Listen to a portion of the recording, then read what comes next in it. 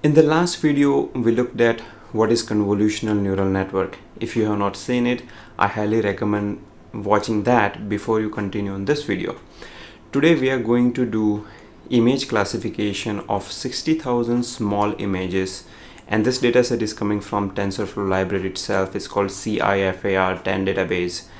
It has various objects such as aeroplane, ship, frog, horse, etc. And we will be doing image classification using convolutional neural network.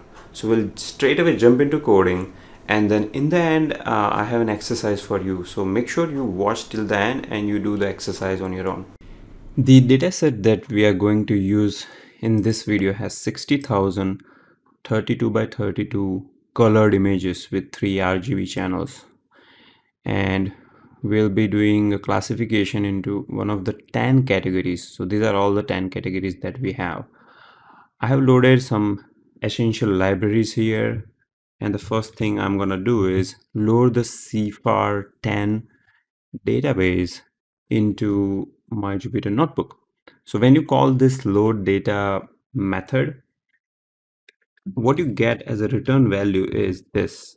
So you have X train, you have Y train, and then you have X test, Y test, X test, Y test, and I'll just quickly check the shape of the X train. You see that the training samples are 50,000. Each sample is 32 by 32 image, and 3 is for RGB channels. Now let's look at the test. So in the test we have 10,000 images. So this dataset is kind of decent size, it is not too small. Now I want to check each of the training samples. So when you of course do this X train, let's say 0, you get this 3-dimensional array, 32 by 32 into 3 RGB channels. I want to just quickly plot this to see how this thing looks. So you can do matplotlib. Matplotlib we have already imported here as PLT, and this has a function called imshow, and you get this is actually a frog, and if you do 1, this is a truck, but the image is pretty big, so I want to just control the size of the image. So when the image is little smaller, you can clearly see that this is a truck and this is a frog. Just for convenience, I'm going to write a function called plot sample here, and this function is taking x and y and index and printing that particular image sample. So here it will be this, and I want to also on X label I want to print the label, basically whether it's a frog or a ship. Now I know that the labels are basically 0 to 10, so aeroplane will be 0, automobile will be 1, and so on. So I'll just define the list variable called classes to be this. Okay, and then we can use this classes here, classes. Okay, how do we use it? So let's think about this. So we need to analyze first the y actually, so let's check what is there in the y. So if you do y train dot shape, you get 50,000 samples and 1-dimensional array. So let's just quickly check the first 5 samples. So what I notice is these are the numbers. 6 will be for what? Okay, 6 is 0 1 2 3 4 5 6. 6 is frog. Then 9 we saw it was a ship, so 9 is a ship. But this is a 2-dimensional array. Actually we don't need 2-dimensional array here because we just need direct category, right? So I'm going to reshape this particular Y train. So what I will do is, so see, right now it looks like this, okay? Now I will do, if you know about NumPy arrays, you know that to reshape Y train, you can just call Y train.reshape. And the way you want to reshape is the first dimension, which is 10,000, you want to keep it as it is. So when you don't want to change that dimension, you just say -1. And the second dimension is you want to flatten this. So instead of 6 being an array, you want a simple 6. So then you will just leave this blank. And as a result, what will happen is now when you do Y train 5, okay, it is saying, oh, I need to do reshape actually. Okay. So you notice the difference. Instead of two-dimensional array, now this is a one-dimensional array. Perfect.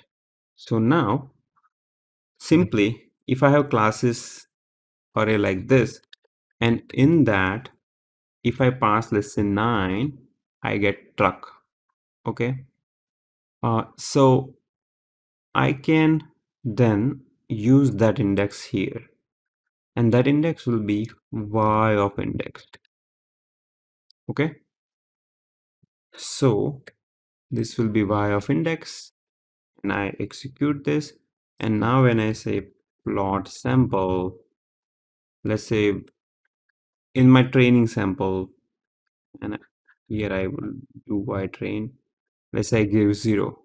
So for 0 I get frog. See, this X label is just printing this particular label, and if you do let's say 1, you get a truck. This is a truck, it's not a ship, maybe I misspoke, but it's a truck. So 9 number is truck, 8 number is ship. So you can check various samples. What the sample, this is also a truck. See, this is a truck, then this is a deer, and so on. So this is a just quick data exploration part that we did. Now we want to normalize our data. We saw in our previous tutorials that whenever you have an image, you want to um, divide each pixel value by 255, because the pixel value ranges from 0 to 255 for each of the channels R, G, and B. And if you divide it by 255, you will be normalizing it into a 0 to 1 range. So let's again quickly check this. You see the values here are 103, 59, and so on. Okay. Now, if I do this, you see, this is the power of NumPy array. You can just divide it by 255 and it will divide every element in the entire array. So now I can simply say x train is x train divided by 255, x test is, okay. So the values are normalized. Now we'll build a simple artificial neural network first to train the model. I want to see the performance of how artificial neural network works, and then we will do a convolutional neural network. In one of the previous tutorials, we did GPU performance for the same CIFAR10 dataset. So I'm going to use that notebook. It is on my GitHub here, and I'll just copy paste some code from there. So here we build a simple artificial neural network. So this is the same neural network I will build and see how it performs. So here, you see, it's very simple. The input layer is a flattened layer. It's a first layer which accepts the shape of 32 by 32 by 3. Then we have two deep layers, one having 3000 neurons, the other having 1000 neurons, and the last layer is having 10 categories, because we have total 10 categories, right? See, this is like 10. So when you train this neural network, it will use a dense artificial neural network with all these parameters. Optimizer is SGD, and there is sparse categorical cross entropy value as an input.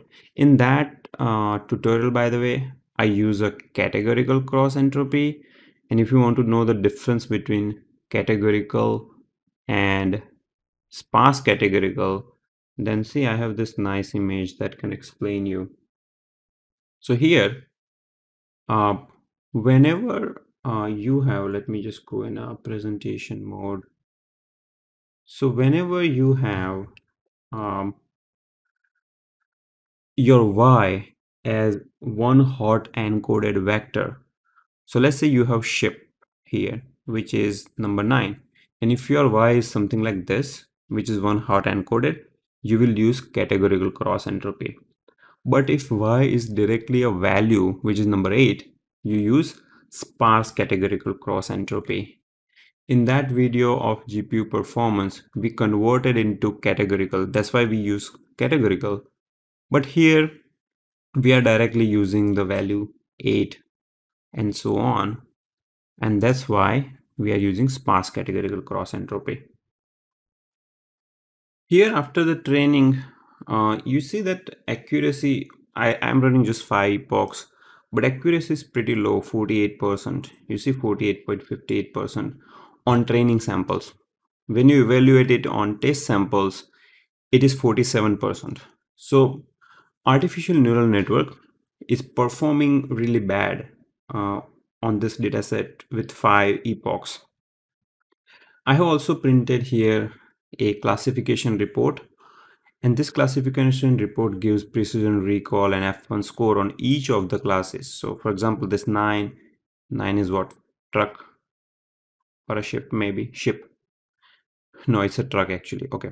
So for truck class, the precision is 59%, recall is 48%, and you can see this matrices. If you don't know about precision recall and F1 score, again in my this tutorial series, there is a video on what these terms are. So it is better if you watch these videos in sequence. Now we are going to use CNN to improve the performance of this model. So how do you use CNN?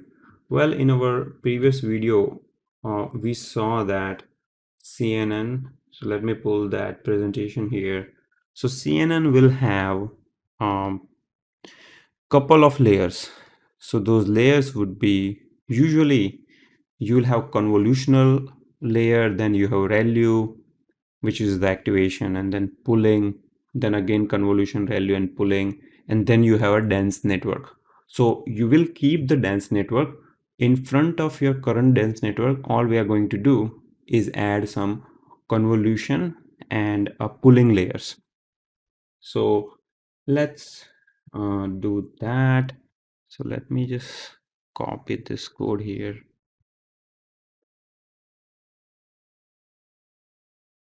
Okay, so here this will be CNN, and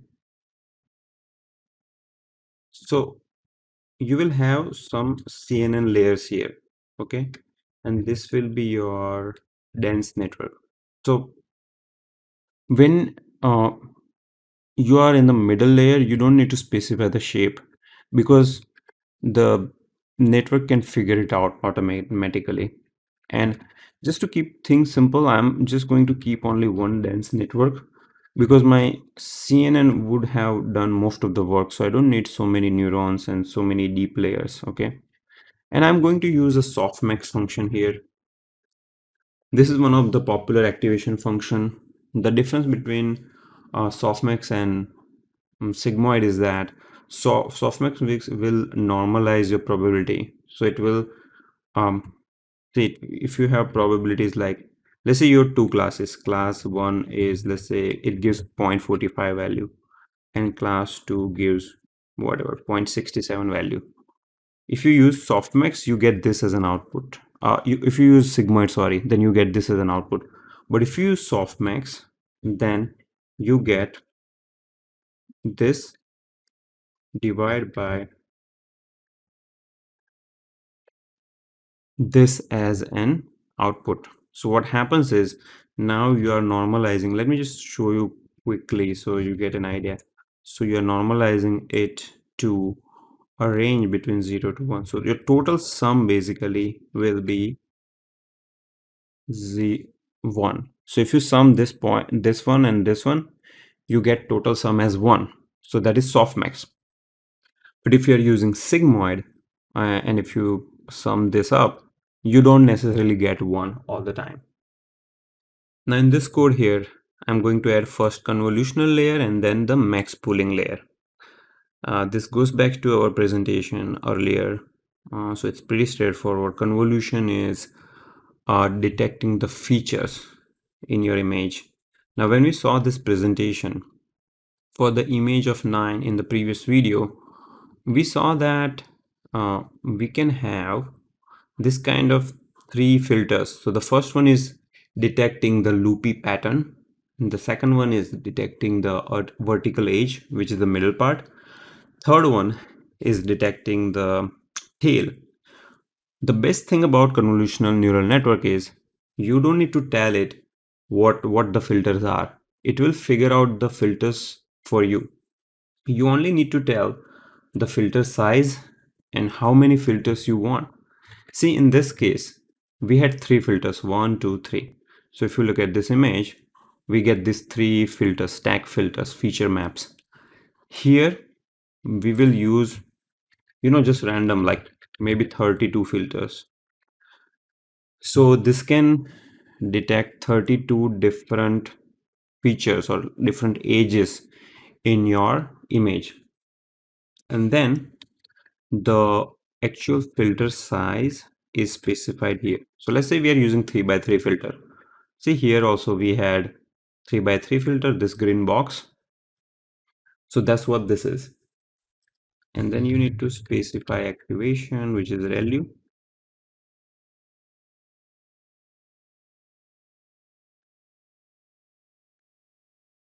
Okay, so here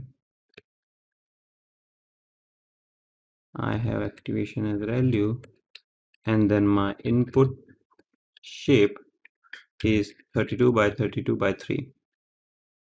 Okay, because that is one image. So going back to the architecture once again, all right, what did we have? We had convolution and ReLU, and then we had pooling. So we have convolution and ReLU, and you have pooling. So pooling, I'm going to specify a max pooling of 2 by 2. Max pooling is very popular pooling method. People use average pooling as well. And for activation also, ReLU is quite popular. It is less expensive to calculate. Now you can have only one layer or you can have multiple. Doesn't matter, like you kind of figure this out by trial and error. So just for fun, I'm going to have another set of convolution and max pooling layer. Okay. So see, here we had like convolution pooling. So that's what we have now. Now we do our usual model compile thing. This is something we have been doing in all our videos. You need to specify optimizer, loss, and metrics. I already explained why you use parse categorical cross entropy here.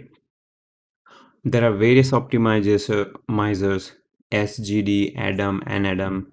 Adam is the kind of popular one that gives the good accuracy. So that's the reason I'm using it here. And I need to say CNN actually here. Okay, and then I will do cnn.fit and I will run it for 10 epochs. There are 50,000 images to train, so it's gonna take some time, so please have some patience. Here you saw that after 10 epochs it gave me 83% accuracy. Actually, if you compare it with ANN, see, after 5 epoch I get 73% accuracy.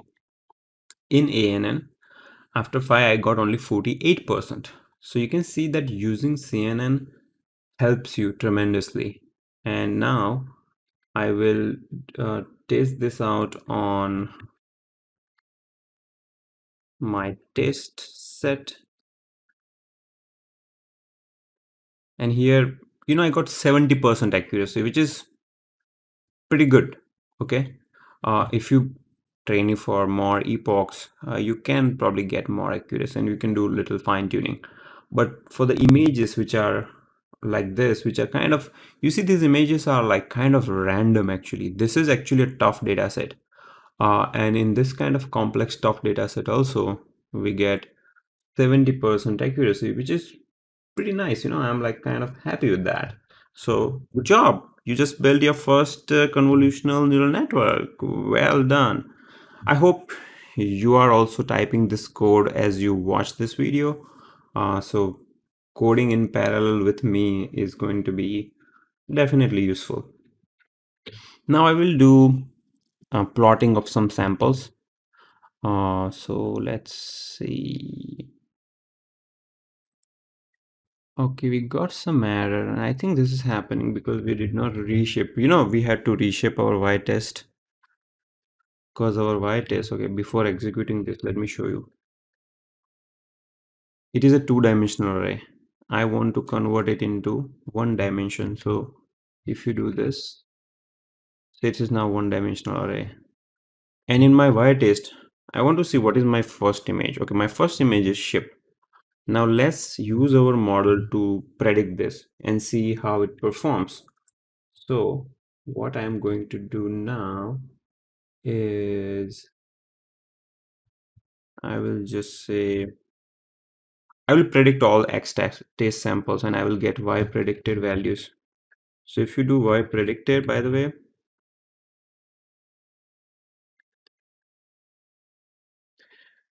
the values in each of these elements are actually probability distribution between 0 and 1. It is using softmax.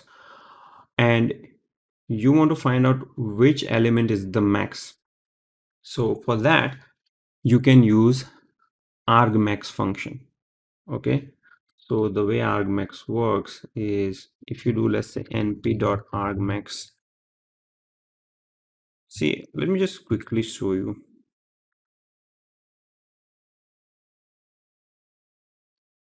You know why it gave 1? Because 12 is the maximum element and the index of 12 is 1. See, if I do this one, let's say I make this one, then say it is getting 2. So that's what it is doing. So here, if I supply, let's say ypred 0, then the index is 5, which means number 5 is the maximum element. I'm going to convert this into y classes. So what I will do is I will say, okay, y classes is equal to, I'll use list comprehension in Python. So the way you do that is, it's like running a for loop. So for element in y predicted, you're computing argmax for each of these. So, like what you get as a result is something that you can compare with y-test. So now if I have y-test here, you see, this is how. So the first sample it got wrong. It was 5, it got 3, but the second, third, fourth, it got right. And then, see, it will make some errors, okay? Because our test accuracy is 70%. So it's fine. All right. So now we already saw that test sample 1 is ship, which is this 8. Okay. And if you look at now classes, we have this classes. What is classes? Classes is just a simple list of all the classes. And if you supply y classes 1, see, so this is the actual value and this is the predicted value. So for 0th element, first element, it got it right. If you look at 0th element, it would have made a mistake. So it was, let's say, cat, and it said it's a dog. But even for you it is hard to recognize that this is a cat, right? So CNN making mistake is probably okay here because this image is very, very difficult. If you look at, let's say 0, 1, 2, 3, the third image is aeroplane. See, it's flying like aeroplane. And if you look at 3, see aeroplane. So here it did not make a mistake. I also printed a classification report using Y test and Y classes. So now using CNN, you're getting better numbers. See, your F1 score is overall better here, 81%. Here is less, 50%, 70%, and so on. But when you looked at simple ANN, the score was quite low.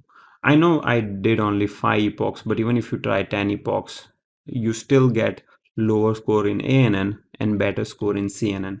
In CNN also computation is less because we are using max pooling layer and that reduces the dimension.